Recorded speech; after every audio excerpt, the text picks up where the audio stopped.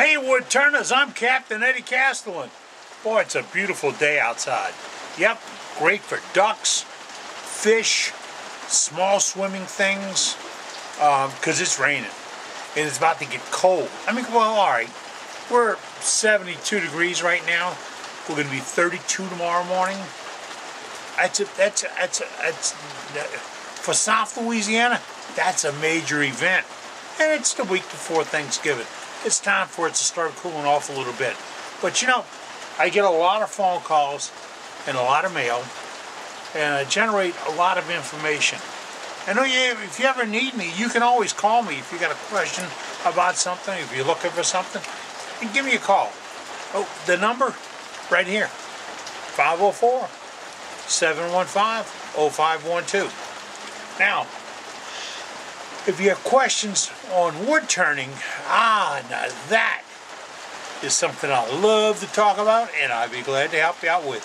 But you know what you got to do first, right? Just never got this all buttoned up. Yeah, you gotta watch.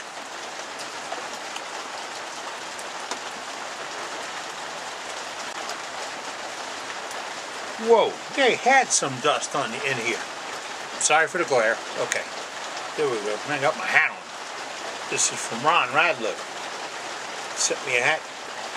Ron and I both fought the Vietnamese in the Great War of, well, it went on forever and a day. But hey, we were there, and we are honestly veterans. He put in the whole forever. I didn't. Almost 5 years, and they told me, you know, if you leave, it's okay. I must have had an influence on the United States Air Force, a big influence, because every single base I went to in the beginning, they have closed. Yeah, I don't know if it was really me, but they're closed. All right, now let's talk a little. Oh, wait. I get a lot of calls about, do you still sell the cutters? Yeah, we still sell the cutters. Management runs that end of the business. Management runs my end, her end, the end. She runs everything.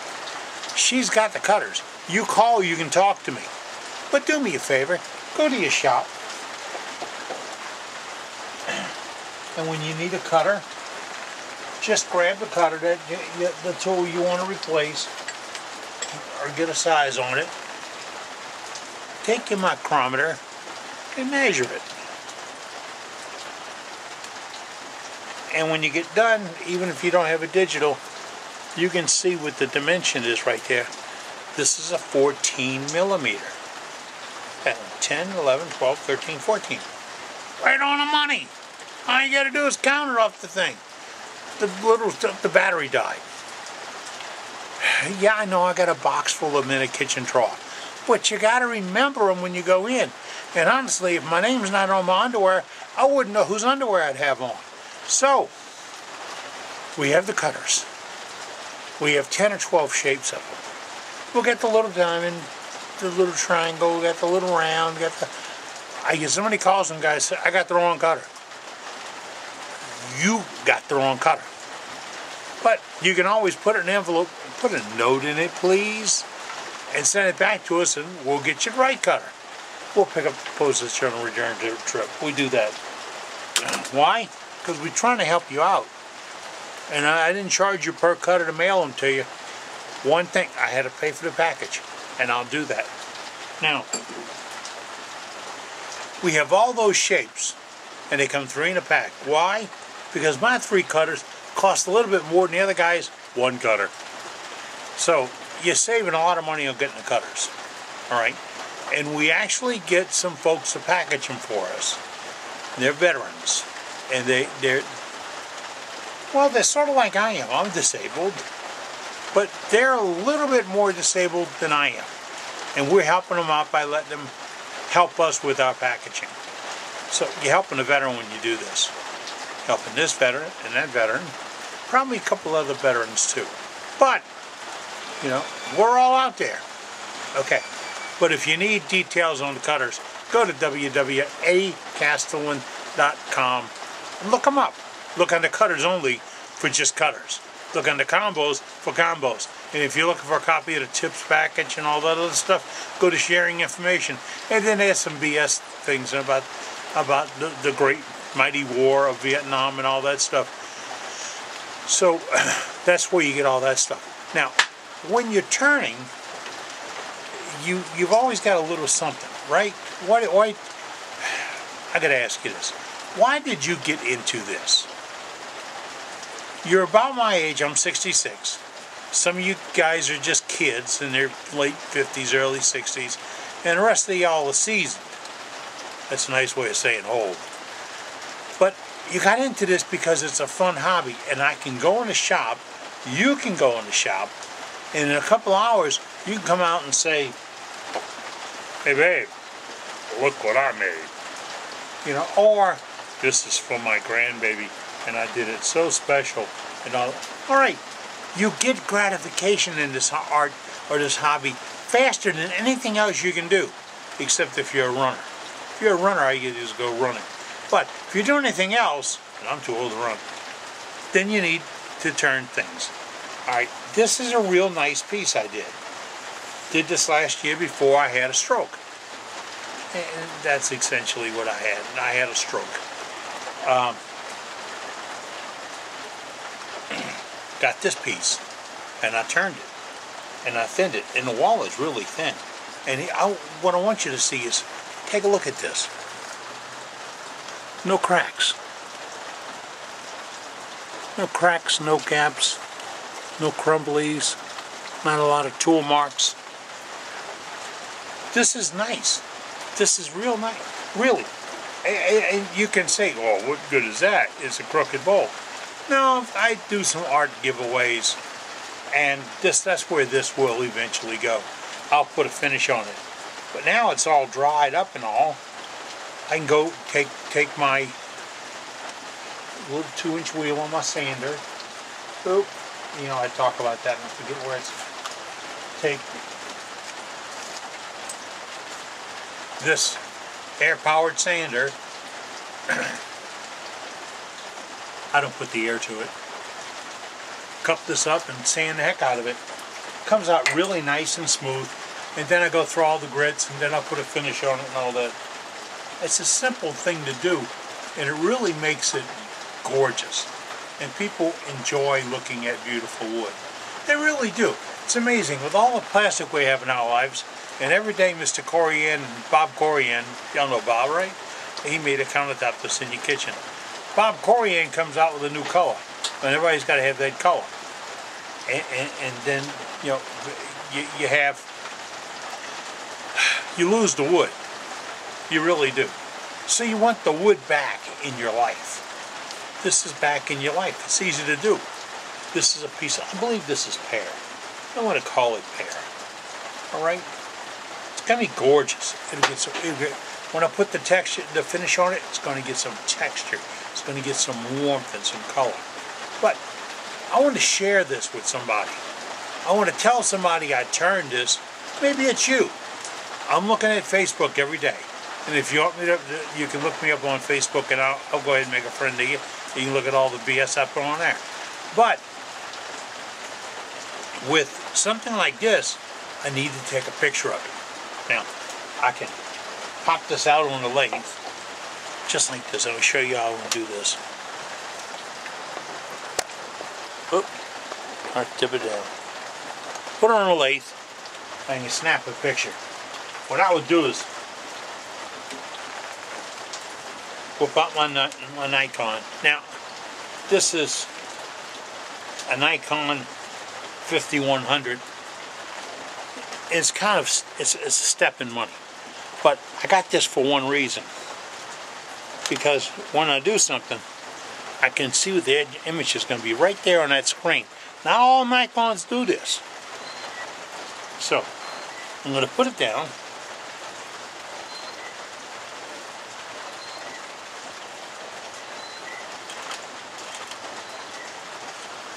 And I'm going to pop off the picture. Take a look at this.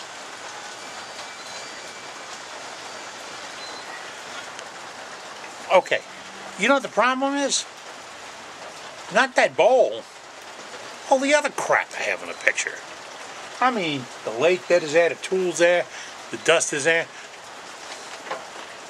You know, people actually ask me if I've ever cleaned up my shop, and I tell them December the 8th, 2001. Yeah. It was right after a hurricane hit. We had to get the stuff out the way in order to get in and fix the roof. So we cleaned it.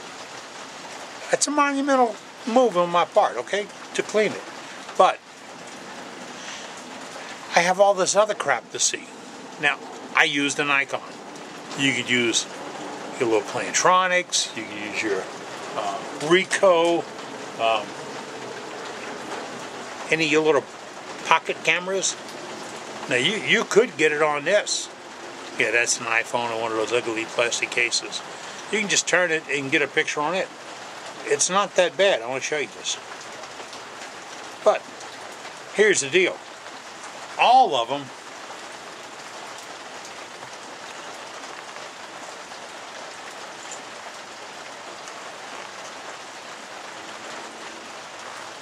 whoop.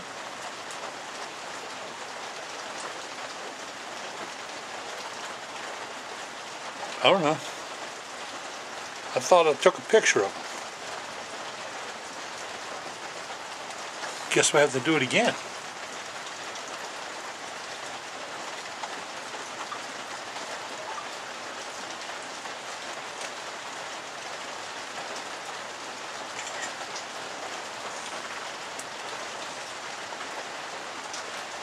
Now, you see that? But you see what I'm seeing? All this other stuff in the picture? I get some pictures and stuff because I want to do a newsletter every month. And it's on the front page of my website. A newsletter. And for me to generate that newsletter, I like to throw in some pictures. I don't want to keep taking pictures of my stuff. I want to show your stuff, the stuff you worked on. The stuff that you say, hey, I did this because I learned from you. Good. Take the picture, send it to me. But let me show you a few little tricks on how to take that picture. It's going to make them so much better, so much cleaner, so much easier. You ready? Watch. This is my backdrop.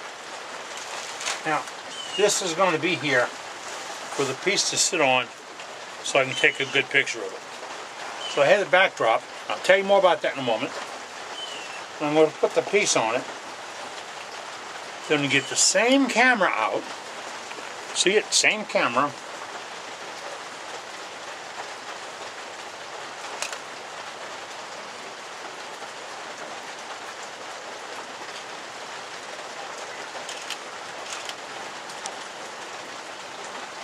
And I'm going to take a picture. Now, I want to put these pictures up and show you the first and the second. But first, we talk about this. We talk about this bulb. What is the backdrop? What is the backdrop? Backdrop is some of that weed block you get at the Home Depot or the Lowe's to go into your gardens. I bought this to put in my rose garden. And it's a nice, simple piece. See it? It's black plastic lake on the backside. And it's the nice gray, mottled gray on the outside. And I got it rolled around a cardboard tube and a couple of spring clamps to hold it up with. This is nice.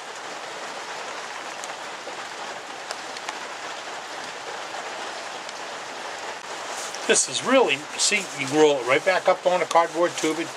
It's in. I put the spring clamps on it to keep it from unraveling. And then I go put it back in a closet. And I've got a backdrop that I can use to take pictures out here in the shop, on the lathe, elsewhere in the store, in the place. And it all comes out nice and clean because the only chance of some parts of it getting dirty, those parts are out here on the outside, and they're about 7 inches long, and it really doesn't matter.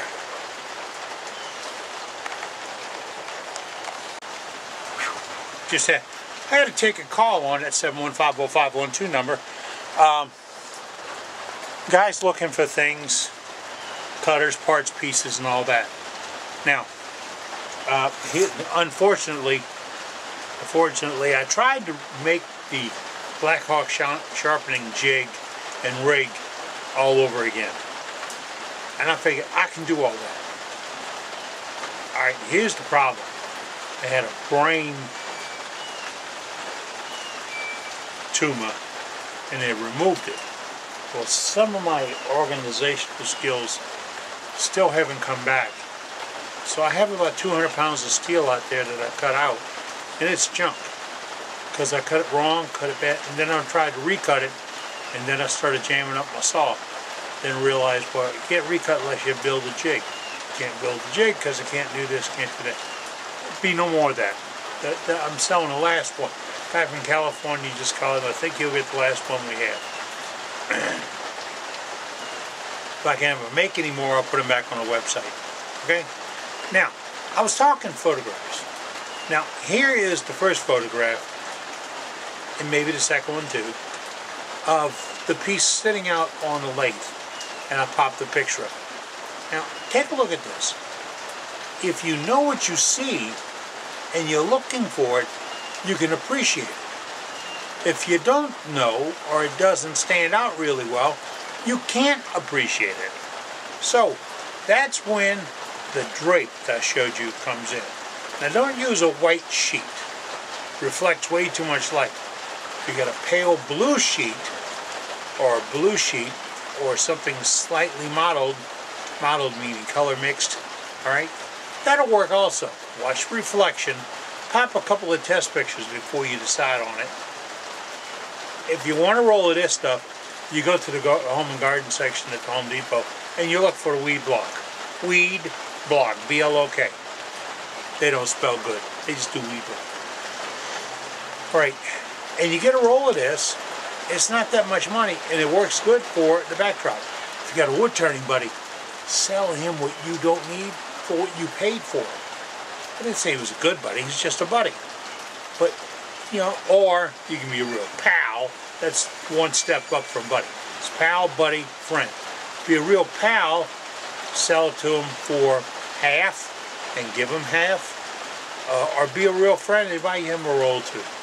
That's how you spread this out. That's how I do this. I got so many things on permanent loan out of here, it's unbelievable. But they're all on permanent loan to folks who have a need for them or could use them and do their work better. And sometimes guys come by, you got such and such? Yeah, let's take a look. Yeah, it's easy. I feel in the last couple of years so much better with myself that I can give away some of these things I have 2s and 3s and 4s of, because I'm never going to need that. And if I haven't used it in a year or two, I'll give it to you. You can bring it back when you get done. You know, it's just, that's the way wood turners are. You're like I am. You got into it all late in life. You don't want to spend a lot of money. This isn't a lot of money. You don't have a great camera. Everybody's pocket camera does these pictures. Everybody. Well, maybe not yours, Bob. But that's okay. But you can take it with a cheap camera. A couple of other things. When you're taking it with a camera, don't be afraid to get up close. And I mean up close. Get that camera front and center. Boom, right there, right in its face. Why? Because all this other stuff doesn't matter. This is the important thing. So bring it in to where you can see it. You don't need the flash. Get it lit right. If it's not lit right, the flash will come on. But if you light it right, and that just means adding a little more room light. Remember, if you can stand here, I'm going to get the bowl. You can stand here, look at this, and see all the features on it. You see them all with the light I've got in the shop. And that ain't shop light, that's F32s. See it all, then you're going to get that picture. If you don't see it all, and it's in the dark, sort of like that is, then all this is not going to be very well in the picture. So, get a light fixture of some sort, put a drape over it, don't set it on fire, generate a little light. It's your piece of work. It's your art. It's the thing that you came out in the shop to do and have fun at. This is what you're all about. So you want to show it off and brag on it. And I accomplished this. A guy sent me a picture of a piece the other day. I still don't know what it was. I can't pick it out. He put it on a flowered piece of fabric. And it looked really nice in the Sears catalog. And it looked really nice in the catalog for the people that made these sheets. But for you, you're selling this, not the sheet. So get this in the picture. And almost all of us have a computer, and in the computer you can resize the picture by chopping away and cropping it down. Play with it a little bit before you show it to the rest of the world. Remember, like I've been saying, it's your work, you're proud of it, you like it. Take a good picture. Send it to your friends. And hey, send it to me. Ready for the ad? You ready? Okay. CAPNEddieCastellan@gmail.com. All that. I'll leave it up there for a moment. But send an email to this. And I'll put it in my newsletter. But hey, put your name on it. Maybe the wood you turned it out of. I get a lot of unknown photographs, and I'm afraid to use them because maybe you copied them from somebody. So, you know, put some stuff on it so I can use it. All right. Now let's see. We talked about taking pictures of your work so you can show off your immediate gratification that you receive when you turn something really nice on your lathe. That's what you got into this for. To do something nice and share it with people. Don't get me started on this selling stuff at flea markets and craft shows. I don't go there. You know why I don't go there? Because I realized I could give it to my friends, and they could give it to other friends, and I could share it with people, and everybody will enjoy it. If I need to increase my income, I'm going to work at McDonald's. Well, I'm too smart to work at McDonald's. I have to go somewhere. But I'm teasing with you. All right? I don't eat there anymore since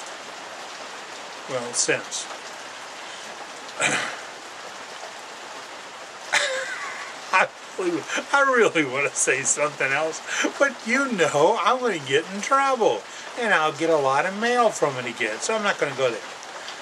Take a picture of your work. Show your work off. Show people what you can do. Be proud of it. Stand up. You are a wood turner, and you are having fun.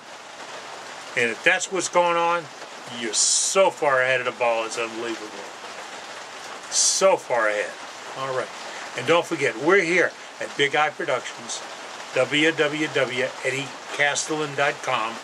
We sell the cutters, we sell the bars, we have the screws, we have a lot of the things that you need to keep the carbide world going, except the price that the other guy gets. All right.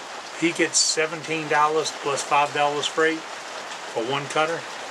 We get $22 and $4 freight for 3 cutters. I was only good at math one time in my life when I married my wife and the 1 plus 1 became 1. But you can do the math on the rest of it. And it works out to mean you're going to benefit over this. So when you have fun, when you're sharing, when you're doing this, share your work. Get out there and do it. And if you need parts and pieces, give us a call. I might have rambled a little bit today, but it's raining. And the cold front's coming. I'm not going to be out here all day. I'm going to go back in and watch the NASCAR race.